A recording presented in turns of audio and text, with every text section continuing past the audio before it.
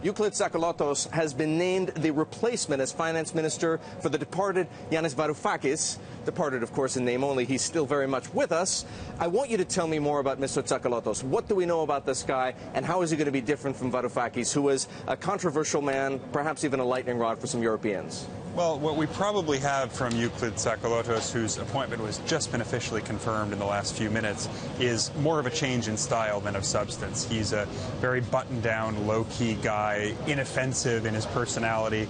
Varoufakis didn't get on very well with a lot of European partners, but in terms of his politics, in terms of his ideology, Tsakalotos is very much cut from the same cloth. He is a stalwart member of Syriza, the left-wing ruling party here in Greece, and so this is really a change in tone rather than a change in the substance behind it. Does the fact that he's an Oxford man count for anything with the European creditors?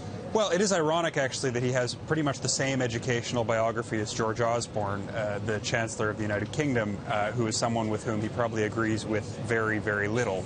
But yes, of course, he has plenty in common with some of the people he's going to deal with. But then again, so did Varoufakis.